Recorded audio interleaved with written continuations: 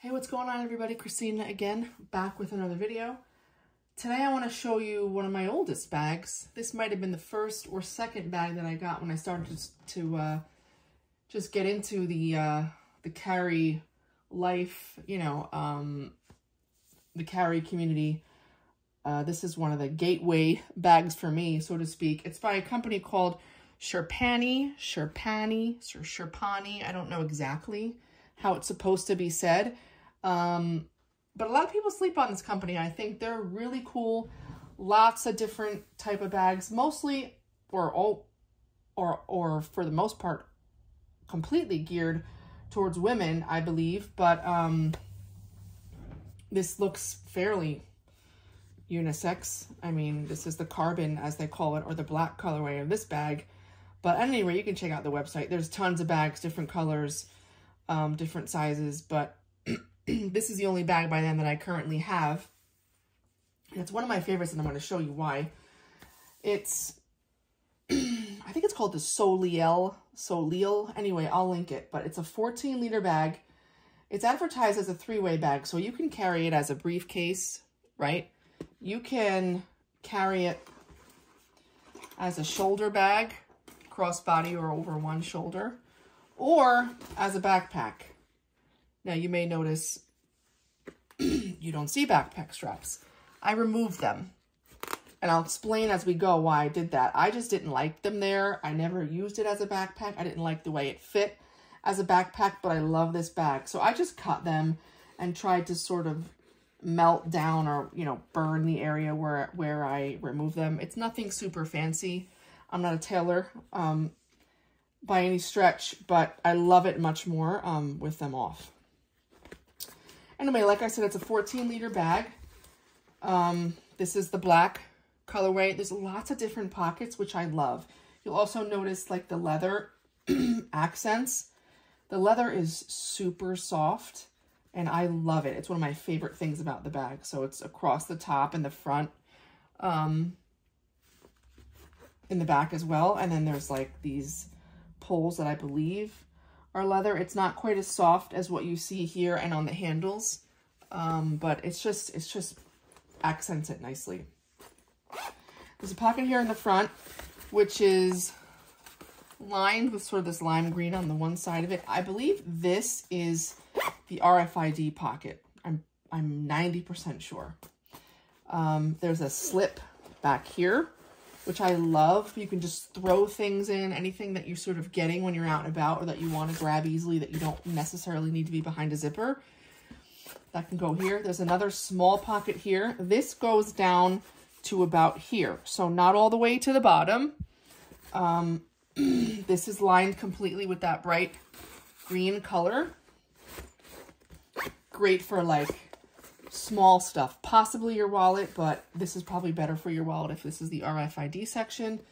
This I used to use for, lipstick and mirror and AirPods and small stuff like that. Mirror.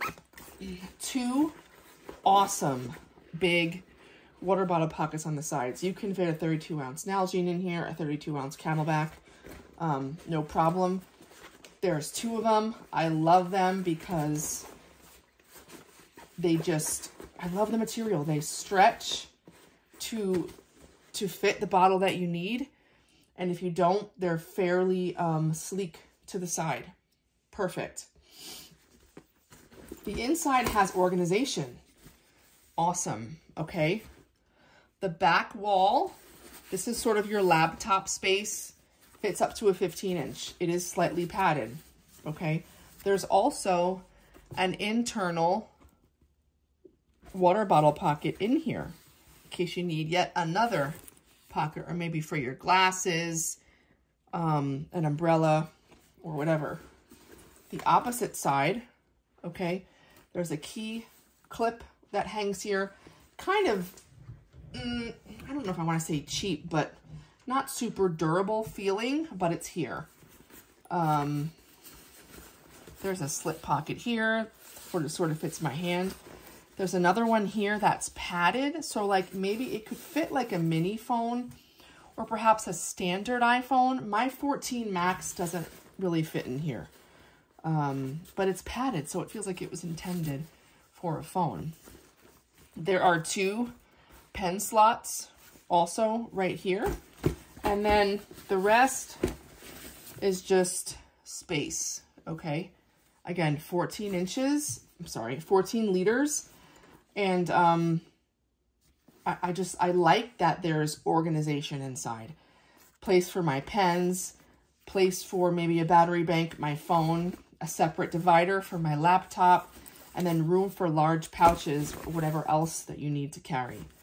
I don't typically love bags like this that are kind of cavernous or tall, but because this has that bright green liner, it just makes me love it. I'm not hunting for things. I can see the stuff in there. I mean, there's no black hole, so to speak. A huge plus for me. There is a top zipper, okay, that you can use as needed to close. These 2 handles, like I showed you already. Flip it around.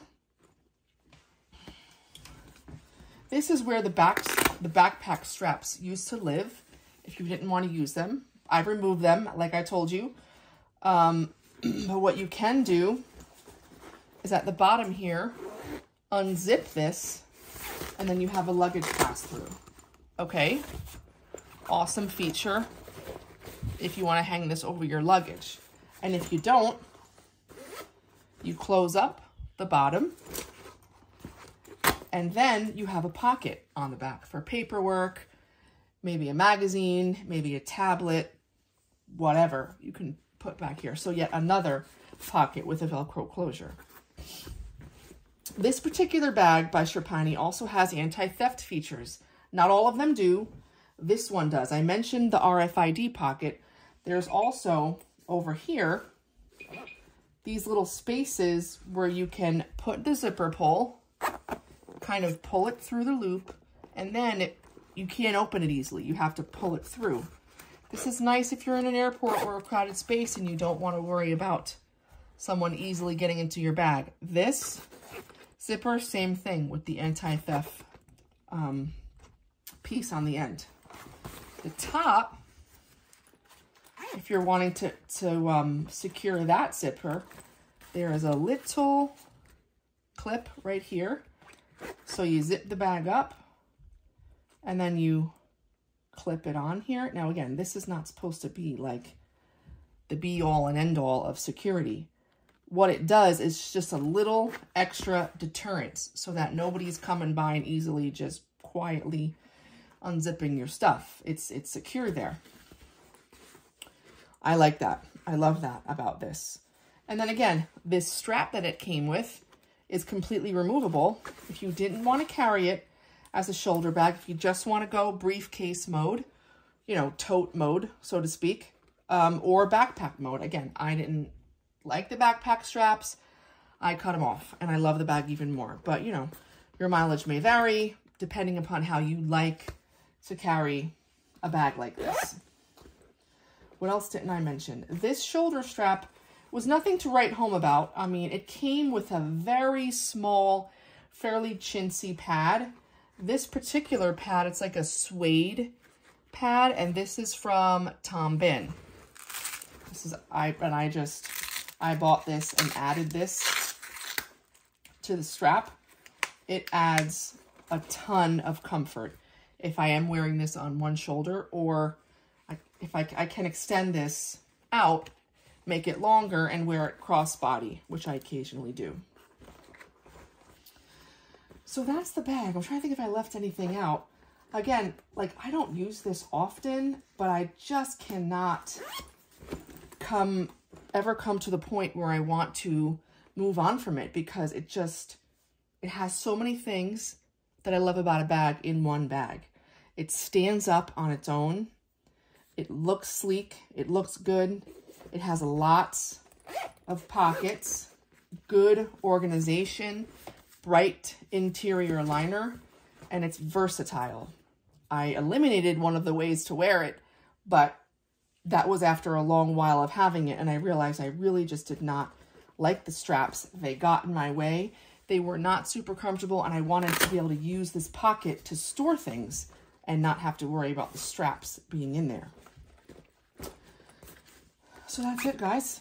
I will link the bag in the description, and I'll try to also link the pad for the shoulder strap that I'm using, and you can check it out. Any questions, comments, please leave them below, and subscribe to the channel. It helps me out, guys. I appreciate your support, and I will see you soon. Bye.